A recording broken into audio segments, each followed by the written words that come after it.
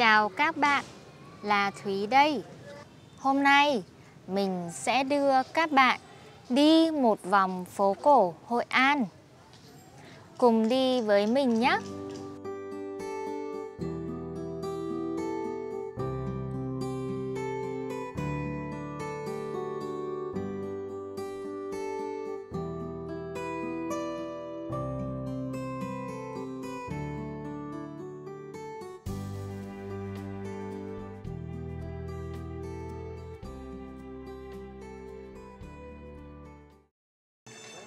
Ở Hội An có rất nhiều cửa hàng, và một trong những cái cửa hàng mà mình thích đó là cửa hàng bán tàu thuyền gỗ. Ở đây mọi người có thể mua những cái tàu bằng gỗ làm đồ lưu niệm đó. Mình nghĩ nó cũng có thể là một món quà rất là hay. Và đây là phố cổ. Vì bây giờ vẫn có Covid nên ở Hội An không có nhiều khách du lịch, nên các bạn có thể nhìn thấy cái đường rất là vắng, rất là ít người. Nhưng bình thường trước khi có Covid đó thì ở đây rất là đông và rất khó để có thể đi bộ trên những con phố này, vì nó chỉ toàn người là người thôi. Các bạn có thể nhìn thấy cái quán này tên là gì? Tên là Tiệm Mót. Đây là một cái quán trà nổi tiếng ở Hội An. Ngày trước ấy, trước khi có Covid đó thì có rất nhiều khách du lịch ở đây. Và bình thường có nhiều người ta phải xếp hàng rất là dài. Xếp hàng chỉ để mua một cốc trà rồi selfie với cốc trà đấy. Còn đây là bức tượng của một người Ba Lan. Mình nghĩ là ông ấy đã giúp phục hồi lại kiến trúc của phố cổ Hội An.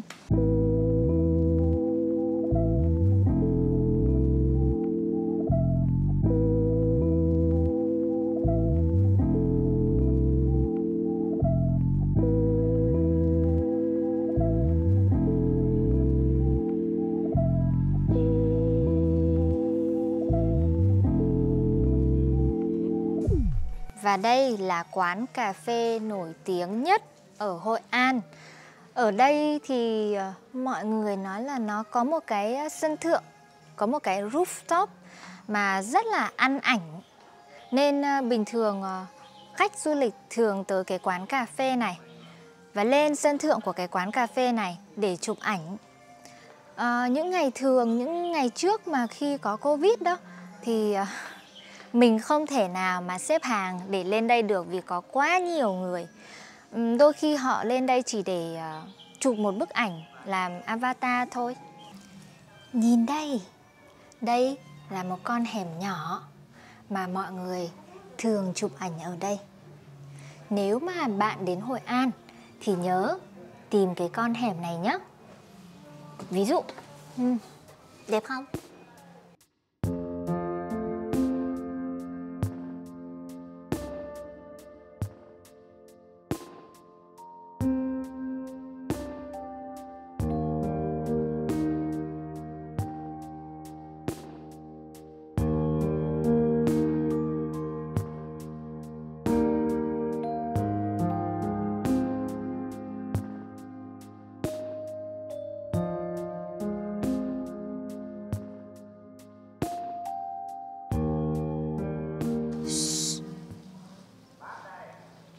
Mọi người nghe thấy gì không? Bây giờ rất là yên lặng đúng không? Thật ra mình cũng hơi buồn khi nhìn Hội An như thế này. Vì lần đầu tiên khi mình tới đây 5 năm trước, không, 6 năm trước, không nhớ nữa. Nhưng lần đầu tiên khi mình tới đây thì ở đây có rất nhiều người, không lúc nào không có người. Và luôn luôn nhạc, các kiểu nhạc ở mọi nơi. Và tiếng mọi người nói chuyện nữa. Nhưng bây giờ thì chỉ có tiếng giao hàng bắp đây, có nghĩa là ngô đây, ngô đây.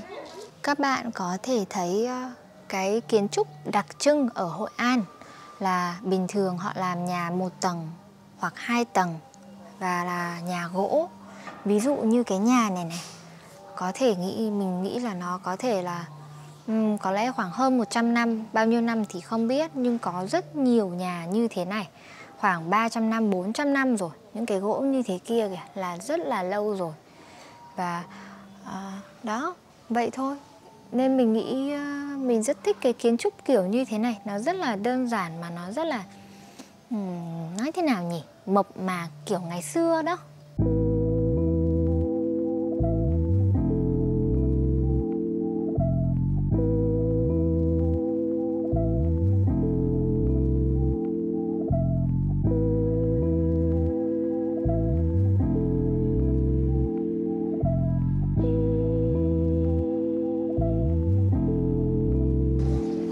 Ví dụ, mọi người có thể ngồi ở đây và chụp hình.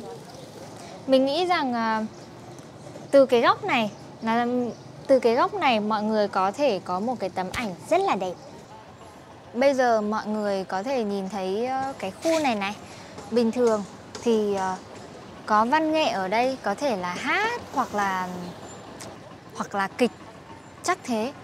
Mình không để ý lắm. Ngày trước khi ở đây mọi người thường có văn nghệ thì ít khi mình dừng ở đây xem lắm, vì nó hơi ồn ào. Và khi mà có văn nghệ thì mọi người thường lên những cái này gọi là nhà sàn được không nhỉ? Không, gọi là cái gì? Xin lỗi, không, quên mất tên rồi. Mọi người thường lên mấy cái này để ngồi ăn ở trên này. Còn ở đây là sông ở trong phố cổ. Xin lỗi mọi người, nhưng mình quên mất tên của con sông này rồi. Mình không nhớ nó là sông Thu Bồn hay là sông Hoài. Và bình thường đó, mùa mưa ấy thì ở đây thường có lụt. Nên là cái nước sông này nó sẽ dâng cao đến cái cầu kia. Nhưng mà nếu mà trong mùa khô đó thì trong mùa khô thì cái nước của sông nó thấp, cái mực nước nó thấp thì thuyền có thể đi qua được cái gầm cầu. Bây giờ nó vẫn đang là ở cuối mùa mưa nên cái mực nước nó vẫn còn cao thì nhiều thuyền họ không thể đi qua cái cầu này được. Bây giờ người ta bật đèn lồng lên rồi. Còn đây là cầu Nhật Bản, biểu tượng của Hội An. Cái chỗ này còn được mọi người gọi là chùa cầu. Vì sao gọi là chùa cầu? Vì ở trên cái cầu này có một cái chùa nhỏ thì mọi người gọi là chùa cầu. Còn vì sao có tên cầu Nhật Bản? Vì ngày trước người Nhật xây cái cầu này. Ngày xưa trong truyền thuyết của người Nhật thì có một con quái vật tên là Namazu. Và người Nhật tin rằng cái con quái vật này cái đầu của nó thì ở Ấn Độ, cái thân thì ở Việt Nam và cái đuôi thì ở Nhật Bản. Và mỗi khi mà con Namazu này nó quẫy đuôi thì là những cái nơi ở Nhật Bản là họ sẽ bị động đất. Đó, hoặc là ở Hội An thì cũng sẽ có thể là lũ lụt. Vì thế khi mà người Nhật họ đến đây này và họ nghĩ rằng cái kênh này là chỗ mà cái lưng của con Namazu. Đó, nên họ đã xây cái cầu Nhật Bản ở đây. Giống như là một cái thanh kiếm cắm vào lưng của cái con Namazu này để nó không quẫy đuôi nữa thì sẽ không có động đất hoặc là không có lũ lụt.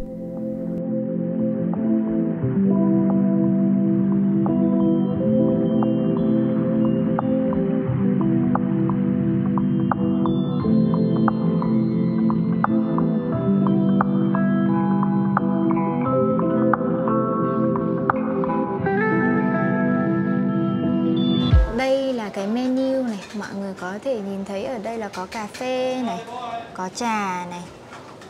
Mình thấy giá ở đây thì nó hơi đắt hơn những cái quán cà phê bình thường một chút đó. Chị ơi, có cái trà gì mà nó không có sữa hả chị? Có cái đồ uống gì mà nó không có sữa không? Trà Thân Uyên ấy chị. Ờ, Em có Ví dụ như trà Thanh Uyên, cái này ạ? Dạ, trà Thanh Uyên là không có sữa. Cái trà này có sữa không ạ?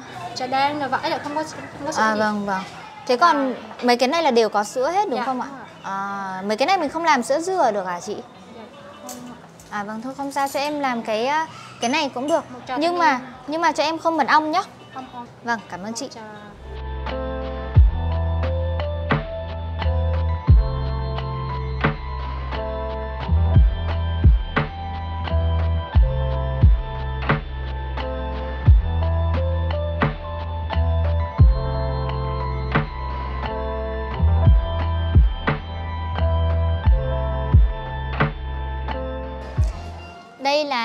Đây là trà đào cho cameraman của mình. Trà của mình thì vẫn chưa có, vẫn phải đợi. Bình thường khi mà mình đi cà phê Việt Nam đó, mình sẽ phải đợi trà hoặc cà phê khoảng 5 hoặc 10 phút tùy. Ví dụ như những cái nơi mà sang chảnh một chút đó thì mình có thể là mình sẽ phải đợi 15 hoặc 20 phút. Thôi chị cứ để đây không sao. Chúc anh chị ngon miệng. Cảm ơn chị. Và đây là ly trà. Trà này gọi là trà ô long sen. Mình muốn cảm ơn những người đã ủng hộ mình ở patreon.com và ko-fi.com. Vì mọi người ủng hộ mình nên đôi khi mình có thể đến những cái quán cà phê sang chảnh một chút và tự thưởng cho mình những cái ly trà như thế này. Và cũng có một điều mình rất thích ở cái quán cà phê này là người ta dùng những cái ly thủy tinh như thế này thì nó bảo vệ môi trường hơn một chút. Và cái ống hút cũng là ống hút thủy tinh nên giảm tối đa được cái lượng gì nhỉ? Giảm tối đa được cái lượng nhựa mà mọi người thải ra. Thôi không sao, nói chung bây giờ mình uống trà đã nhé. Sau khi uống trà thì có lẽ là mình sẽ đi thuyền dọc cái con sông đó và quay cho mọi người nhé.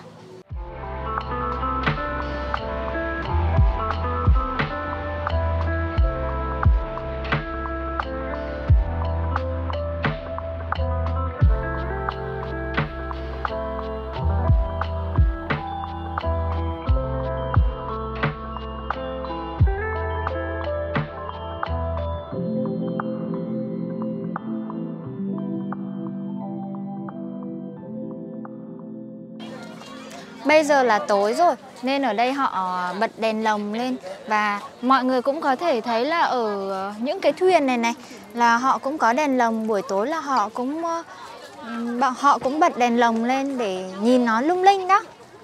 Bình thường nhá, ở đây mùng 1 hoặc là ngày rằm âm lịch là họ sẽ thả đèn hoa đăng. Nhưng mà thật ra từ khi mà Hội An trở thành thành phố du lịch đó thì hầu hết họ thả tất cả mọi ngày. Ngày nào cũng có thể thả. Nhưng mình không thích lắm vì nếu mà thả nhiều đèn hoa đăng đó thì nó thật sự nó làm cho cái sông này nó bị ô nhiễm. Vì bây giờ thì mình không nhìn thấy thôi, nhưng mà đến mùa khô đó, khi mà không có nhiều nước như thế này thì mọi người có thể nhìn thấy là ở cái lòng sông nó có rất là nhiều rác. Hầu hết là từ những cái vỏ của những cái đèn hoa đăng như thế kia kìa. Đó, nên mình không thích thả lắm. Nhìn thì đúng là đẹp, nhưng mà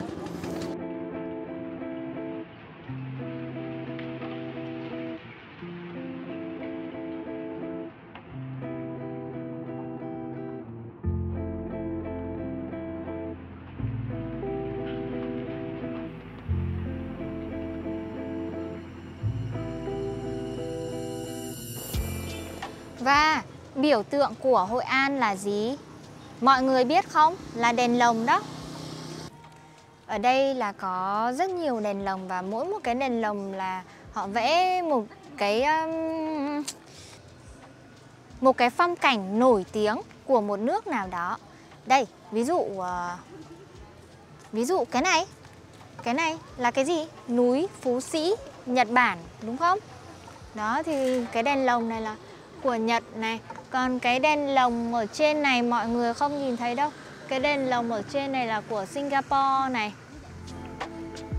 Đó.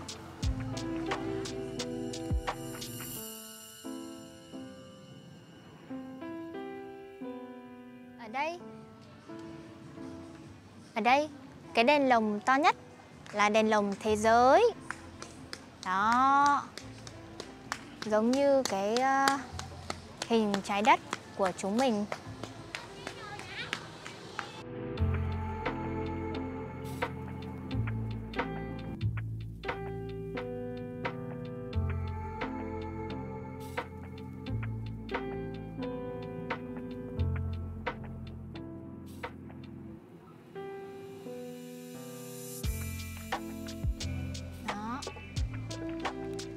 Rất là đẹp đúng không?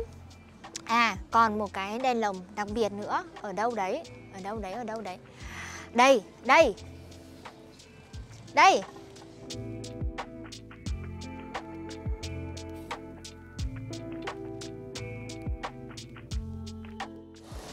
Nhìn hình này thì nghĩ chắc là Mỹ thôi. Ok, bây giờ cũng muộn rồi mà mình cũng còn một lớp phải dạy nữa. Nên có lẽ là chúng mình đi thuyền rồi kết thúc buổi tham quan ở đây nhé. Mình mới hỏi được một cái thuyền nên bây giờ bọn mình đi lên thuyền nhé.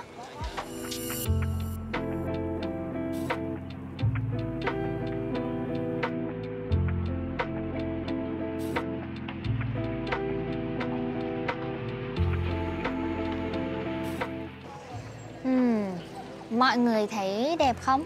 Buổi tối ở Hội An cũng rất đẹp đúng không? Mình rất thích là khi mà mình đi thuyền đó, ở thuyền họ cũng treo những cái đèn lồng này này. Đèn lồng có nhiều màu này, đèn lồng màu cam này, màu hồng này, màu xanh lá này. Đó, đầy đủ các màu. Mọi người có thể thưởng thức cái view này. Rất là yên bình đúng không?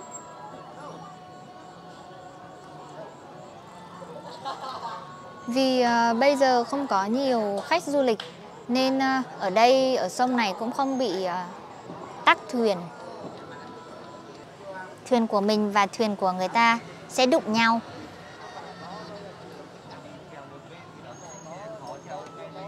Đụng nhau rồi. Ok. Bây giờ có lẽ để mình hỏi cái chú chèo thuyền này một chút nhé.